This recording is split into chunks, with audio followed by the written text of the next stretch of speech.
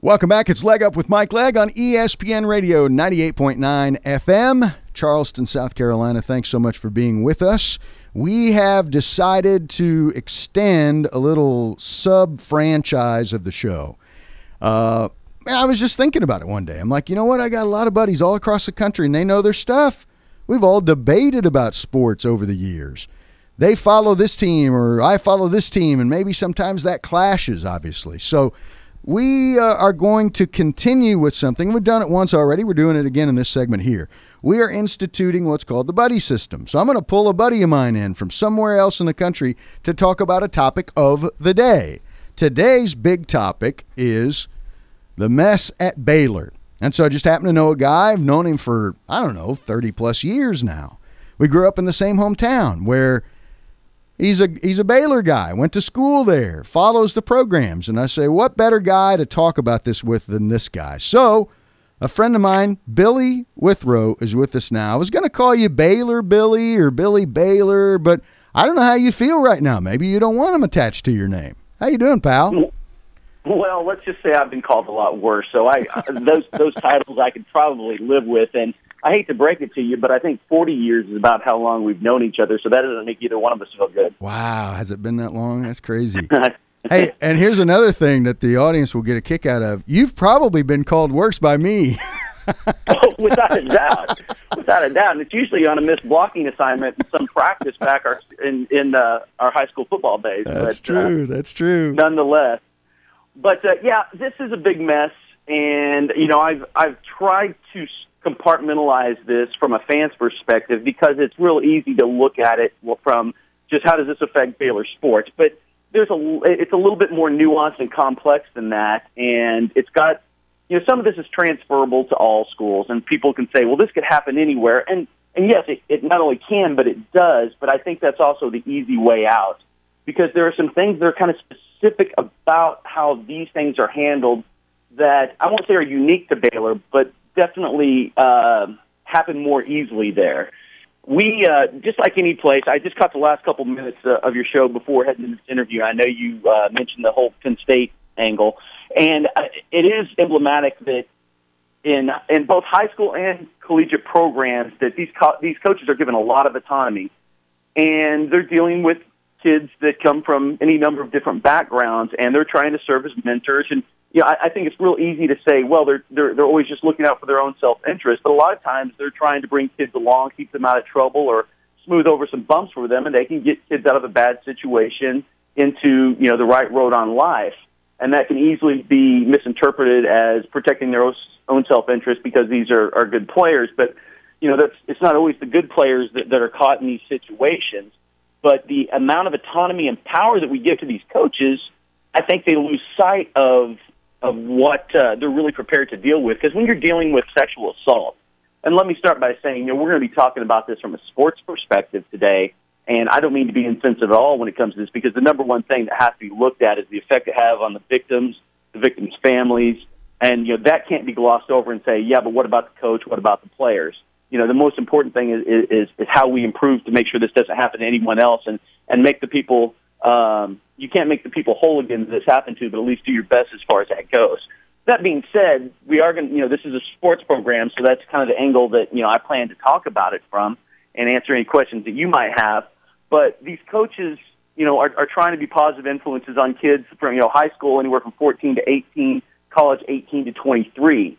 And they're not equipped to handle sexual assault. These cases shouldn't be going through a university either. They should be going straight through local authorities, which if you familiarize yourself with the case, there's a breakdown with the way the Waco PD handled this as well. So there are any number of failures, but somewhere along the way these coaches were given way too much power, and it's not hard to connect the dots. You're looking at a multi-million-dollar program that has built a new stadium, and in our particular case, rose us from prominence from a 2 to 3 win per season team to one that's at least in the discussion for the national playoff.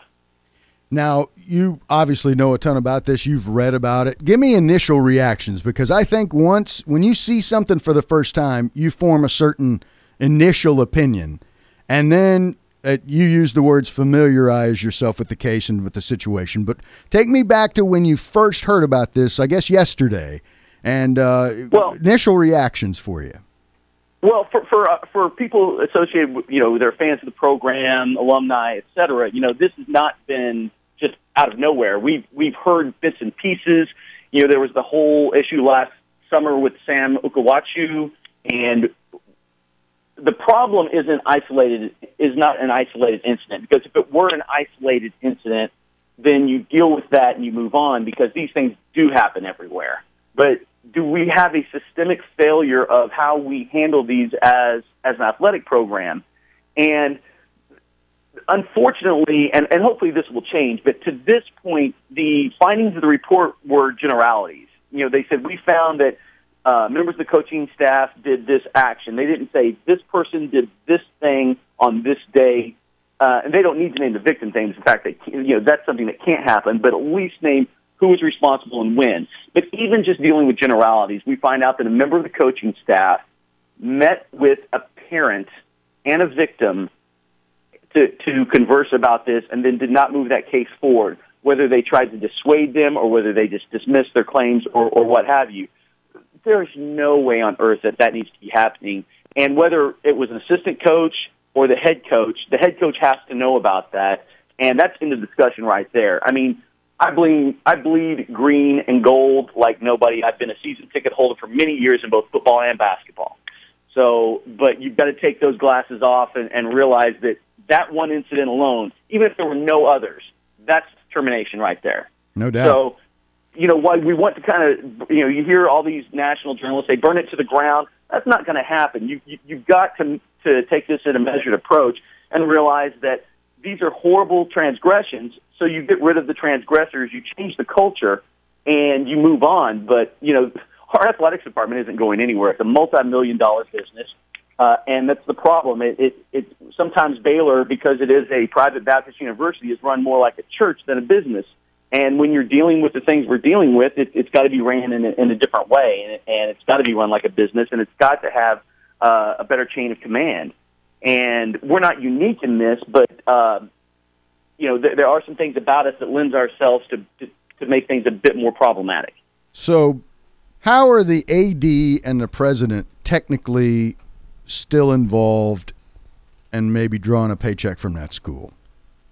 It's a fantastic question, one I would love to answer, but unless they give us the specific results of who knew what and when, then that makes it a little bit more problematic to answer. Because, I would have no problem if they cleaned house top to bottom. If that's what the evidence dictated. Now, I know there's definitely Baylor fans out there that are like, we're responding to media pressure, and that's just nonsense. The transgressions were there, and changes have to be made. But I wish, and maybe they will release the very specific details and not generalities, but I'd like to know who knew what and when. But there's a culture at Baylor, and this goes beyond the athletic department, because a simple Google search will bring up non-athletic related incidents to where our student affairs and compliance departments handle sexual assault in the most ineffective of ways, where, there are specific instances out there that put the burdens on the victim and not the aggressor. And it's easy to read up on. But, we've got a code of conduct because being a private Baptist university, and it's nothing like BYU. So I don't want to make it sound like, it's that buttoned up of a situation, but it's not like a normal state school. And it kind of puts victims in a situation where if they say they were drinking alcohol or they were in a situation that might be in violation of that code of compliance, then they're afraid to come forward because that, the reasons they were there, despite the fact those reasons have no reason why they should be put in the position they were, they're still hesitant to come forward because they were in violation of the student code. And I also think that Baylor suffers to a degree from that doesn't happen here mentality. That's why singular incidents might get buried, because they're like, well, that doesn't happen here. We need to just kind of sweep that under the rug. And I think that has enabled, to a degree, some of these things to go forward, to where if we had a better example in the past of shutting these things down, it might serve as a greater deterrent. And don't get me wrong, I know that we've learned from these things going forward, but there's just a lot of dirt on people's hands from all this. I may have mischaracterized you as a fan, and fan is short for fanatic. Your opinion about this thing is not fanatical at all. It's very well measured. I'm impressed. Well, don't get me wrong. I mean, I am very concerned about who our next coaching hire is, how quickly we can get them in, how we can stop the bleeding on our recruiting class, which our 2016 may or may not be let out their letter of intent. Our 2017 class, which was shaping up to be one of the best in the country, is surely, people going elsewhere all over the place. So I am very concerned about those things. But at the same time, this is real life, and there are people involved, and there's some greater issues that have to be addressed, and if they're not addressed, they're going to repeat themselves. But don't get me wrong, I can talk about the football side all day, and anybody who talks about this program going away, we're in a Power 5 conference. The Big 12 payouts per school are, I believe, ranked third amongst all Power 5 conferences. So this is a multi-million-dollar business. Baylor athletics isn't going anywhere. Now, we may not be staying exactly where we were in the rankings. There's going to be a drop, and how precipitous that is going to be based on who do we hire, how quickly do we hire them, and how many players are going to transfer. I've already heard that our freshman quarterback last year, Jarrett Stidham, is already saying that he's going to transfer. There's definitely some words out there that we're going to be losing some people. And that's going to happen when you have something like this. My question is, how can we hold it together? But that's not the most important thing we're talking about here. You have had a tough week. I know you're a St. Louis Blues fan too, aren't you? So you've had a tough week. Man, that's a lot of bad news for a guy to handle in 1 week. It is, and my wife, was very sympathetic. She's like, oh, my gosh. I'm like, honey, maybe when I was younger I wouldn't say this, but it's just sports. Wow, that's good. That's good. Now, that being said, I may have had a couple extra drinks this week. I'm not going to lie to you, but we do it with what we can. But this stuff has got to be a sense of joy for us all, but it can't just rule our lives. And especially when you're talking about things that are happening to young girls and people not being protected the way they need to be. The most ardent fan in the world, if they just open their eyes and pretend it was their daughter or their niece or their granddaughter, it's like, you can't have that kind of stuff happening. And like I said, I don't think it was necessarily malicious intent on our coaching staff to do these things. I just think they became overprotective of their own, probably in a lot of denial. And once you start digging a hole like that, it gets deep pretty quick. Well, liken it to this: you live in a certain place, and the grocery store and several restaurants are within 2 miles of your house. That becomes your little small world.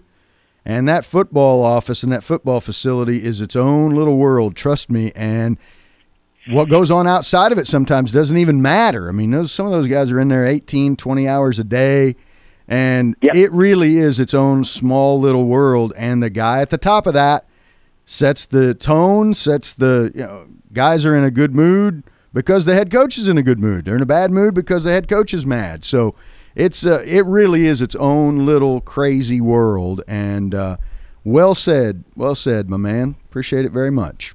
You're very welcome. The buddy system's working out, I think. You've been terrific. You've been terrific. We're going to have you back. Hopefully not about Baylor, though. How's that sound? What's that? We'll have you back sometime, but not about Baylor. Trust me, I'm full of opinions on any number of things. I mean, I was saying that I've known you since our favorite professional sport was wrestling. So true. We can talk about any number of topics. Sounds good. Hey, Billy, nice talking to you, my man.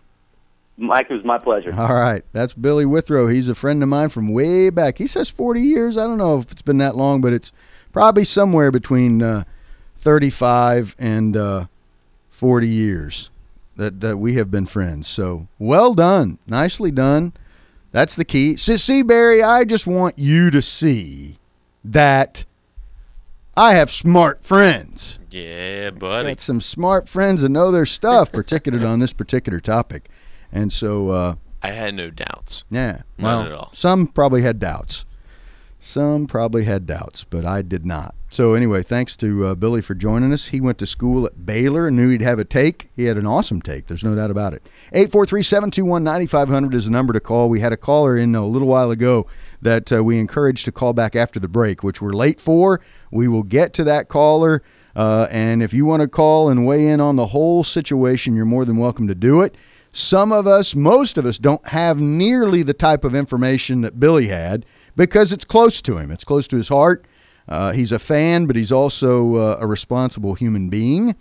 I think I probably had something to do with that when we were younger.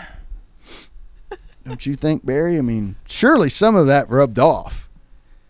Hey, I'll let you take the credit. I'll let you take the credit. No, I don't deserve any. There's no doubt about it. But 843-721-9500 is our number. 843-721-9500. Like our Facebook page, it's Leg Up with Mike Legg. Also, Twitter at Mike Legg Tweets. We're late for a break. Let's take it now. This is Leg Up with Mike Legg on ESPN Radio 98.9 FM.